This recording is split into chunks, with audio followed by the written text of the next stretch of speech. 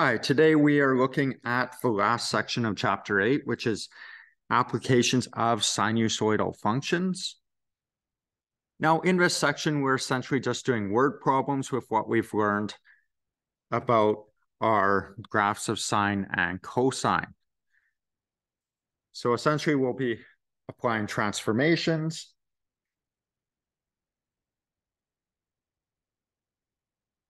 and coming up with equations based off situations.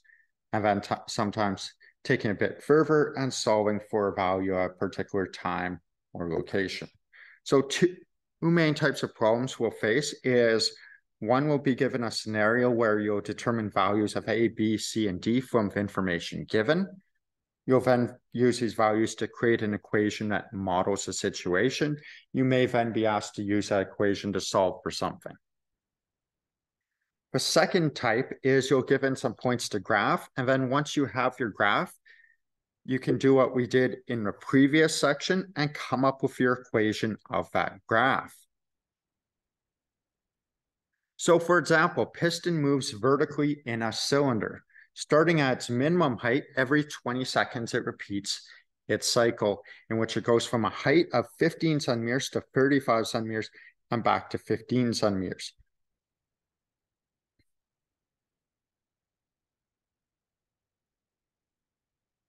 We want to come up with a sine function that models this, and we only know what height it is at a time of 26 seconds. So for part A, the first thing we will solve for is our A value, our amplitude. So we know our amplitude is our distance between our minimum and maximum points and divided by 2. So our maximum was 35. We'll subtract our minimum from that, so 15. Divided by 2, that gives us an amplitude of 10. Now to get our D value, it's the average of our maximum and minimum values divided by 2. So 35 plus 15 divided by 2 gives us a midline of 25. Now we know our B value is 2 pi divided by our period. Now in this case, it tells us it repeats every 20 seconds. So that's our period. So we have 2 pi divided by 20. We can reduce this to lower terms. So that's pi over 10.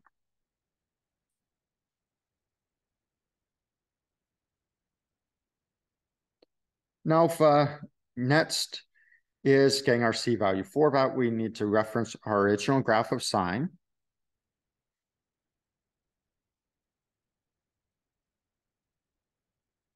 So our graph of sine looks something like this. Now it tells us it starts at a minimum height. So we know that essentially it has this minimum height when our new x is equal to 0. So we have to find a minimum. So we can use this minimum or this minimum. I tend to use whichever minimum is closest to our y-axis. So that'd be negative pi over 2. We could use this one. It would still be correct. So using our point equation, our x part of it was x over b plus c essentially gives us our new coordinate. So would give us our new x, where this would be our old x. So we have our old, which is negative pi over 2, divided by our b value of pi over 10, plus c equals our new x, which was 0.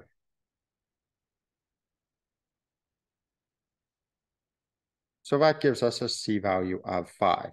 So our equation, which takes the form of y equals a sine of b x minus c plus d, will now look like 10 sine of our b value of pi over 10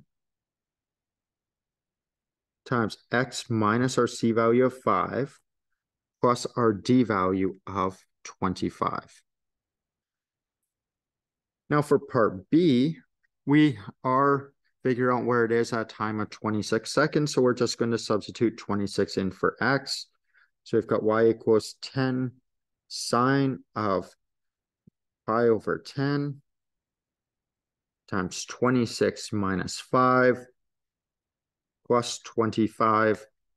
And making sure we're in radians and entering that in our calculator tells us at that point will be a height of 28.09 centimeters.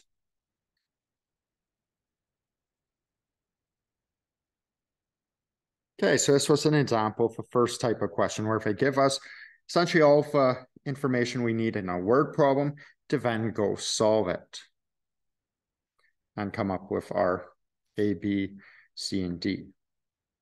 The next type of question is this one. So they've given us a table of values for the tide height predicted every 2 hours starting at midnight. And essentially they've used military time, so 24-hour clock, and given us different heights. So the very first thing we will do is graph this data. We'll then see what information from this data we can utilize for coming up with an equation.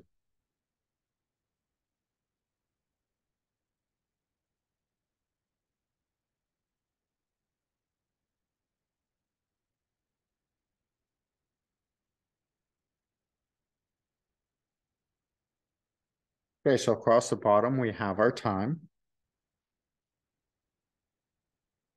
So it should be 0, 2, 4, 6, 8, 10, 12, 14, 16, 18, 20, and we're actually going to have to go slightly off the graph, 22. Going up this way, got 1, 2, 3, 4, 5, 6, and 7. So this is our tide heights here. So at time of 0, we're at a height of 4.6. At a time of 2 hours, we're at 6.5. Time of 4 hours, we're at 5.7. A time of 6 hours, we're at 3.5. A time of 8 hours, we're at 1.4. Time of 10 hours, we're at 1.7. Time of 12 hours, we're at 4.0. 14 hours, we're at 6.1. 16 hours, we're at 5.8.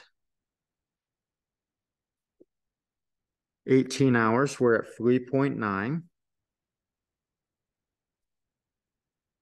20 hours, we're at 1.8. And then we're at 1.7 at 22.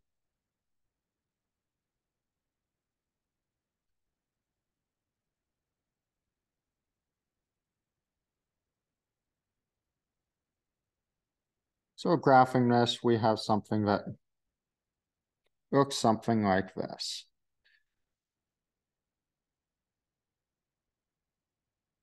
Now we had two y values that corresponded. So at 10, we were at 1.7. At 22, we are also at 1.7. So because those points appear to be corresponding, we'll take that to be our period. So 10 to 22 would be a period of 12. Now getting our A value, that's going to be the distance between our maximum and minimum divided by 2. So our maximum value was 6.5. And our minimum value was 1.4. We're going to divide that by 2.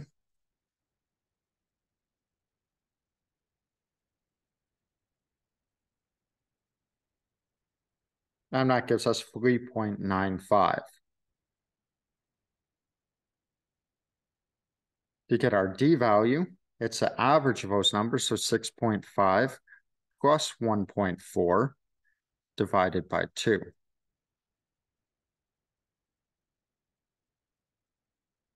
So that gives us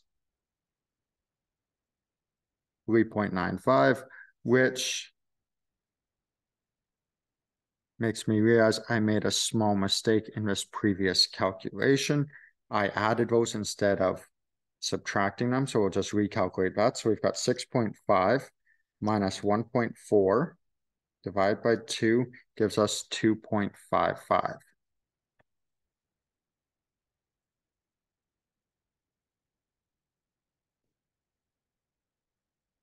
Now our B value is 2 pi divided by our period. Now our period in this case is 12 hours, so we've got 2 pi divided by 12, so our B value is pi over 6.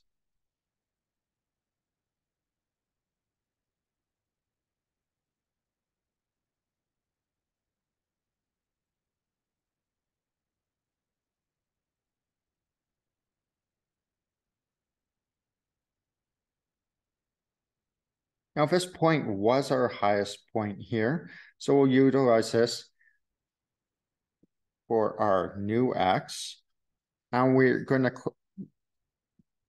match that up with a maximum on our original graph of sine. So original graph of sine looks something like this. So this maximum occurred at pi over 2. So that will be our old x. Okay, so what's left is getting our c value. So we know from our point equation that if we have x old over b plus c, that gives us our new x.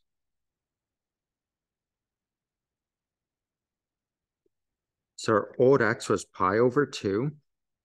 That's being divided by our b value of pi over 6 plus c gives us our new x, which is 2.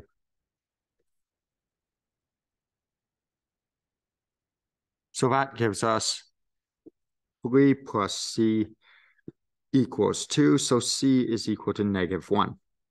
So our overall equation would be y is equal to our a, which is 2.55, sine of our b, which is pi over 6, x minus our c value. So that becomes +1, plus our d value of 3.95.